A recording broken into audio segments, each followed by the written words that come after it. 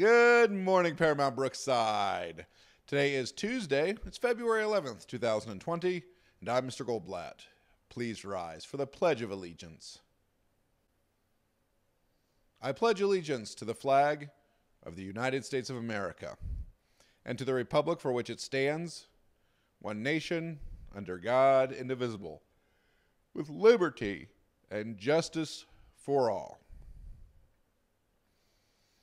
This week is a purple week. Lunch today is a popcorn chicken served with a dinner roll along with steamed carrots, fresh peaches, and cucumbers. A salad may be available as an alternative. Today's weather forecast calls for partly cloudy skies. Expect a high of 41 degrees. Still pretty soupy out there, so we're probably going to be having indoor recess. The book fair is coming to town this week. Check out the middle school cafeteria from 4 to 6:30 p.m. on Wednesday and Thursday during parent-teacher conferences. And the swag shop is going to be closing up soon. Make sure to get those order forms in.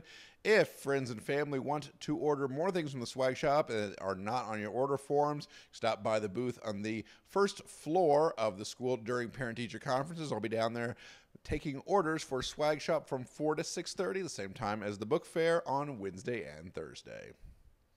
And there is robotics and tennis practice after school until 6 p.m. There is no robotics or chess club this Wednesday or Thursday due to parent-teacher conferences.